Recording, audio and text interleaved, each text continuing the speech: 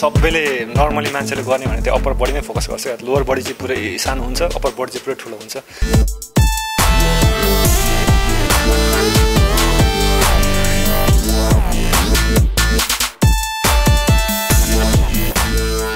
लेगले चाहिँ के गर्छ भने तपाईको सुरुमा त जग बलियो हुनुपर्छ हैन त्यो भने चाहिँ लेगै भयो भोलिपल्ट या पर्सिपल्टसम्म जुन दुख्छ नि त्यो चाहिँ अझै रमाइलो लाग्छ मलाई जस दुखेन भने चाहिँ मलाई एक्सर्साइज गरे जस्तो चाहिँ लाग्दैन आम धारणा पनि होला के हैन यो चाहिँ लेगको गरेपछि भोलिपछि यो घोडाको समस्या आउन सक्छ भन्ने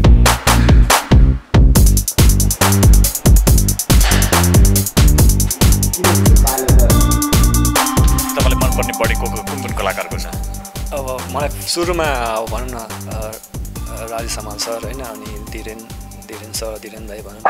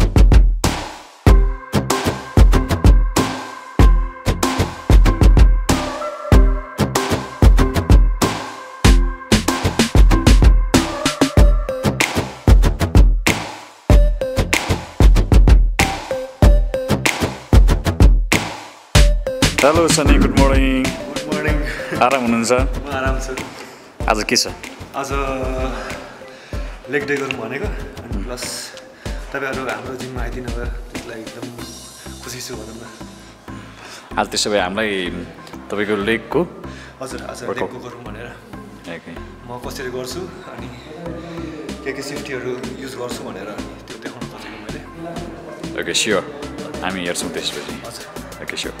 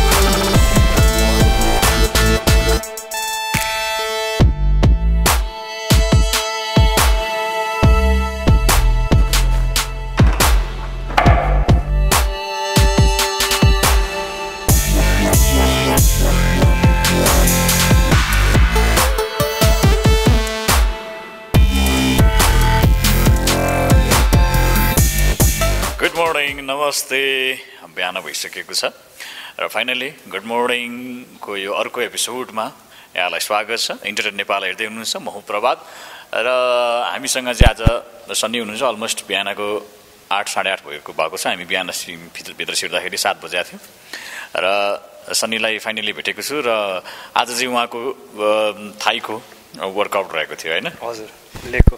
किनभने मान्छेले बेसी लेगमा फोकस गर्दैन, त्यही कारणले पनि मलाई चाहिँ लेग चाहिँ एकदम मनपर्छ भन्नु। वर्कआउटमा चाहिँ मलाई लेग चाहिँ एकदम मनपर्छ। भनेपछि यो लेगको चाहिँ हामी धेरै जस्तो चाहिँ किन बडी बिल्डिङमा जाने बेलामा अथवा बडी बिल्डिङ गर्ने अथवा एक्सर्साइज गर्ने भन्ने बित्तिकै के हुन्छ मान्छेले चेस्टमा ध्यान दिन्छ होइन? बडी अनि ट्राइसेप बाइसेप होइन, त्यसमा बडी ज्यादा। हजुर, सबैले नर्मली मान्छेले गर्ने भने त्यो अप्पर बडीमै फोकस गर्छ। लोवर बडी चाहिँ पुरै सानो हुन्छ, अप्पर बडी चाहिँ पुरै ठुलो हुन्छ। त्यसले गर्दाखेरि लेग चाहिँ अलिक लोवर बडीलाई अझै फोकस गऱ्यो भने माथिको बडी पनि अझै राम्रो हुन्छ। हामी दी जिममा छौँ। यो ठ्याक्कै चाहिँ ग्रान्डी हस्पिटलको नजिकै रहेको छ। यो चाहिँ दी जिम रहेको छ। यहाँ चाहिँ सधैँ तपाईँ म आउँछु यहाँ गर्न। कति हुनुभयो जोइन गर्नुभएको? म लगभग 3 महिना चाहिँ कटिसक्यो। अब फोर्थ मन्थ चल्दैछ। तपाईँको यो 3 महिनामा जुन तपाईँको फिगर छ नि, हजुर, यो बडी फिगर 3 महिनाको बडी फिगर, यो 3 महिनाको त होइन, अब धेरै भनौँ न। मैले स्टार्ट गरेको 2005 बाट होला, तर अहिले मेन फोकस भनेको मेनली लागिरहेको चाहिँ 1 वर्ष भयो होला। तपाईँको जुन किसिमको बडीको स्ट्रक्चर छ, हजुर, यो स्ट्रक्चर हेर्दाखेरि चाहिँ नि बडी मेहनत देखिन्छ। हजुर हजुर, पुरै मेहनत त गर्नुपर्छ, सबै कन्ट्रोल गर्नुपर्छ। मेहनत त अब एउटा कलाकार भएपछि मेहनत त सबै कुरामा गर्नु नै पर्छ। प्लस अब यो मेहनत भन्दा पनि आफ्नो हेल्थको लागि भनौँ न राम्रो हो एउटा। यो कतिको गाह्रो हुन्छ यो नेपाली कलाकारहरूलाई जिम गरिसकेपछि यो ज्यान? गाह्रै हुन्छ, किनभने किन भन्दा अब कलाकार भएपछि कता कता हिँड्नुपर्छ होइन, तर अब सेड्युलेड खाना पाएर प्लस एक्सर्साइज गऱ्यो भने राम्रो हुन्छ पछि। अब मैले ठ्याक्कै तपाईँले लेगको गर्नु भने यो लेगको चाहिँ हप्तामा कतिचोटि गर्ने गर्नुभएको छ? म हप्ताको 2 दिन गर्छु। किन भन्दा एक दिन चाहिँ म एक दिन चाहिँ क्वाडको मात्र गर्छु अनि एक दिन चाहिँ ह्यामस्ट्रिङ गर्छु म। त्यसले गर्दा चाहिँ अहिले चाहिँ त्यसले गर्दाखेरि मेरो अहिले लेगको चाहिँ अलिक साइज अलिक बढिरहेछ भनौँ न। यसको फाइदा के तपाईँको? जस्तै कि लेगमा चाहिँ होइन, विशेष गरी चाहिँ जिममा जाने बित्तिकै अघि तपाईँले भन्नु माथिको यो पेटभन्दा माथिको बडीलाई बढी फोकस गरिन्छ होइन, अनि त्यो चाहिँ गरिँदैन। यो खासमा तपाईँले लेग गर्नुको कारण लेग चाहिँ गर्नुपर्छ भनेर भन्नुको कारण चाहिँ खास के हुन्छ यसमा? अब लेगले चाहिँ के गर्छ भने तपाईँको सुरुमा त अब जग बलियो हुनुपर्छ होइन, त्यो भने चाहिँ लेगै भयो। प्लस अब लेगले गर्दा कस्तो हुन्छ भने तपाईँको टेस्टोस्टेरोन बुस्ट हुन्छ। नेचुरली टेस्टोस्टेरोन बढ्दै जान्छ। त्यो टेस्टोस्टेरोन भनेको तपाईँको अब बडी रिकभरीको लागि प्लस भनौँ न अब डिप्रेसनहरूमा यताउता गर्दाखेरि त्यसले गर्दा चाहिँ के भन्छ एउटा पोजिटिभ इम्प्याक्ट पार्छ भनौँ न। एउटा जस्ट ओभरअल बडीलाई ग्रोथ गर्नमा चाहिँ हेल्प गर्छ। भनेपछि यदि कोही चाहिँ बडी बनाउँदै हुनुहुन्छ तर खालि माथि मात्रै फोकस हुँदै हुनुहुन्छ भनेदेखि थाई अथवा यानि कि लेगको पनि लेगको चाहिँ गर्नुपर्छ, फोकस मेन लेगमा गर्नुपर्छ। सबैभन्दा गाह्रो पार्ट चाहिँ के तपाईँलाई यो जिममा हुन्छ नि? तपाईँको जस्तै कि सेड्युल होला, विकली सेड्युल होला, के छ विकली तपाईँको सेड्युल? मेरो सेड्युल प्रायः 2-3 मन्थमा चेन्ज हुन्छ। अहिले चाहिँ कस्तो छ भन्दा अब सन्डे मेरो पुस आइटम हुन्छ, पुस, मन्डे पुल, अनि Tuesday hamstring, Wednesday whole body workout कस्ट्रिट भनौँ न, अनि थर्सडे अफ, फ्राइडे क्वाड।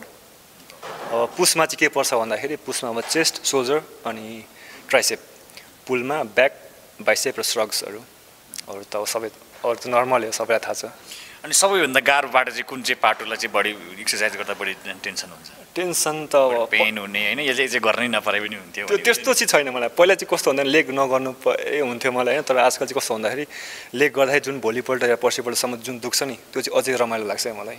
जस दुखेन भने चाहिँ मलाई एक्सर्साइज गरे जस्तो चाहिँ लाग्दैन। दुख्नु पऱ्यो भोलि या पर्सि सबै कुराको। भनेपछि दुःखमा पनि इन्टरटेन हुन्छ। त्यो त मजा लाग्छ। त्यो जिमरहरूको एउटा भनौँ न राम्रो खुबी नै भनौँ न, त्यो हुनुपर्छ। भनेपछि शरीर दुख्नु र त्यसमा एक किसिमको त्यस दुखाइमा इन्जोय गर्ने चाहिँ जिमरहरूको हजुर इन्जोय होइन। हजुर यो भनौँ न जस्तो अब मान्छेले अब भनौँ न अब रक्सी त खानु हुँदैन, तर रक्सी जस खान्छ भोलिपल्ट जुन ह्याङओभर हुन्छ नि, अब हामीहरूको लागि चाहिँ त्यो ह्याङओभर भयो एउटा अब बडी पार्टहरू दुख्नु, त्यो एउटा ह्याङओभर भयो। प्लस अब भनौँ न अब हिजो गरेको एक्सर्साइजले गर्दाखेरि आज या भोलिसम्म दुख्नु भनेको जस्तो एक्सर्साइज गरेको पऱ्यो है, हाम्रो जिउमा पऱ्यो है भयो जस्तो हुन्छ। मजा आउँछ। ओके, अब जस्तै कि यसमा चाहिँ रिस्क कतिको हुन्छ, जस्तै कि हामीलाई कतिको आम धारणा पनि होला कि होइन, यो चाहिँ लेगको गरेपछि भोलिपछि यो घोडाको समस्या आउनसक्छ भन्ने कुरा। त्यो हुन्छ, सेफली नै गर्नुपर्छ। किन भन्दाखेरि अब स्क्वाड भन्दैमा अब हेभी उठाउनुपर्छ नि छैन। अब तपाईँले त्यही अब 20 केजी या 40 केजी अब 10 सक्नुहुन्छ भने 10 रेप गर्न सक्नुहुन्छ भने त्यसलाई अलिकति बढाउनुहोस् होइन, त्यसमै गर्दा नि हुन्छ, या अलिअलि गर्दै बढाउनुहोस् न होइन। तर त्यो मान्छेहरूले हान्छ नि अब पुरै 100 केजी अब 150 केजी त्यस्तो चाहिँ नगर्नुहोस्। किन भन्दाखेरि अहिले चाहिँ अब चाहिँ के छ भन्दाखेरि ट्रेन स्मार्ट भन्छ क्या, don't train hard, train smart भन्छ क्या, अहिले चाहिँ त्यो छ। अहिले भनेपछि स्मार्ट तरिकाले गर्नुपर्छ। अब भनेपछि तपाईँले अब यसमा चाहिँ अहिलेसम्म तपाईँको शरीरमा फिजिकली चाहिँ कुनै प्रोटिनहरू अथवा सप्लिमेन्ट्रीहरू चाहिँ युज गर्ने गर्नुभएको छैन? गरिरहेको छु। किन भन्दा कस्तो हुन्छ खानैबाट मात्र पुग्दैन, खानाबाट पाएको त राम्रो, तर खानाबाट नपुगेपछि अब म चाहिँ मेनली प्रोटिन, क्रिएटिन र एमिनो युज गर्छु। त्यो मेन 3टा चाहिँ चाहिन्छ जिउलाई। त्यो चाहिँ हाम्रो भर्खर बिगिनरहरू हुन्छ नि, जो जिममा आउनुहुन्छ होइन, यो भिडियो हेरेपछि इन्सपायर हुनु होला र म पनि जिम जोइन गर्छु भन्ने हुन्छ गर्नुहुन्छ होइन।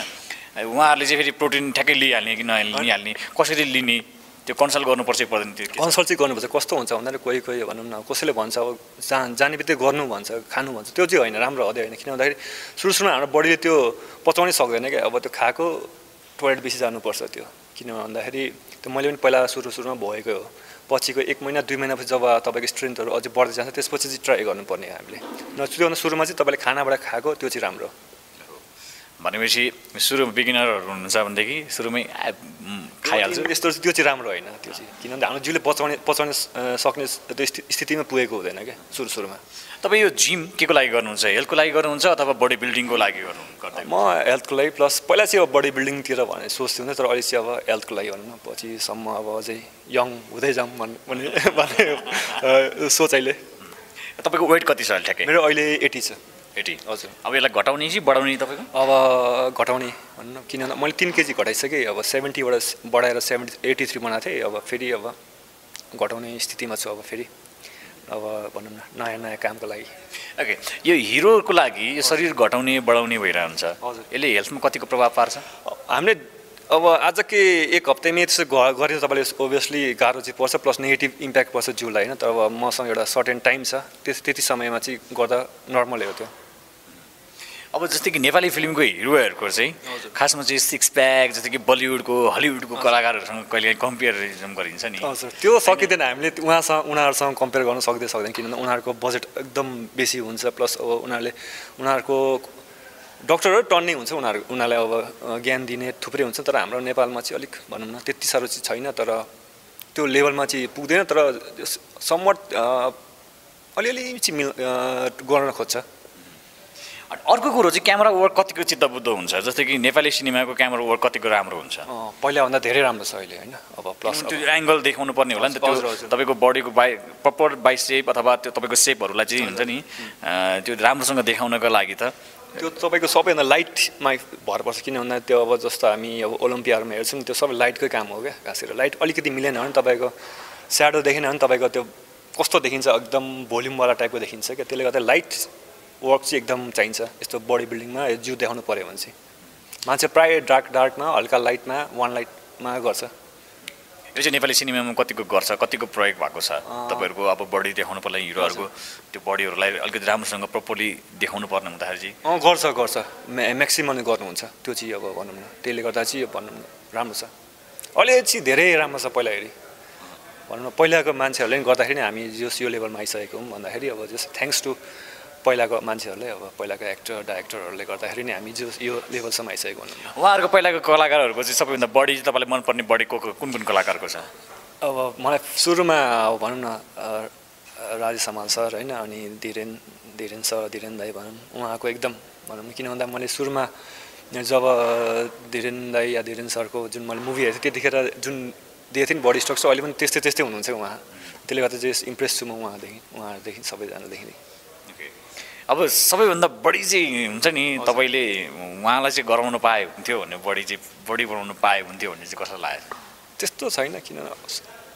सबैले आफ्नो हेल्थको लागि गर्ने हो अब मैले उहाँले गर्नुपर्छ उहाँले भन्दा पनि अब उहाँले जिम नगरे पनि केही न केही त अब भनौँ न या मर्निङ वाक या योगा गर्नुभएको होला त्यो चाहिँ मैले नबुझिकन भन्न चाहिँ अलिक राम्रो चिज सुनिँदैन होला सायद होइन त्यही पनि जुन फिजिकली उहाँको चाहिँ यो टक्कलाई स्ट्रक्चर चेन्ज गर्न ल्याउन सकिन्छ भने होइन त्यस्तो अहिले त त्यस्तो कसैको छैन सबैजना अहिले फिटै छन् भनौँ न तपाईँलाई पनि थाहा होला सबैजना फिट छन् अहिले तपाईँलाई दङ्गल जस्तो रोल दियो भने के हुन्छ दङ्गलको जस्तो रोल मानिलिनु आमिर खानको जस्तो त्यो जुन बडी नै ट्रान्सफर्म भएको छ दुईवटा एकदमै हुन्छ नि 360मा ठ्याक्कै चेन्ज छ नि दुइटै हजुर त्यो गर्नु म गर्छु होला तर कस्तो हुन्छ भने त्यो तपाईँको 1 महिनामा हुँदैन त्यो एउटा सर्टेन 6 मन्थदेखि 1 वर्षको सेड्युल हुन्छ त्यसले गर्दा चाहिँ त्यस्तो सेड्युलमा छ भने चाहिँ गर्न सकिन्छ नभए 1 हप्तामा बढाउने 1 हप्तामा घटाउने त्यस्तो चाहिँ सकिँदैन त्यो इम्पोसिबल छ भनौँ न भनेपछि नेपाली सिनेमामा यदि त्यस्तो खालको रोल तपाईँलाई अफर गरियो भनेदेखि गर्छु म तर टाइम लिमिट चाहिँ हुनु पऱ्यो अलिक मजाकै हुनु पऱ्यो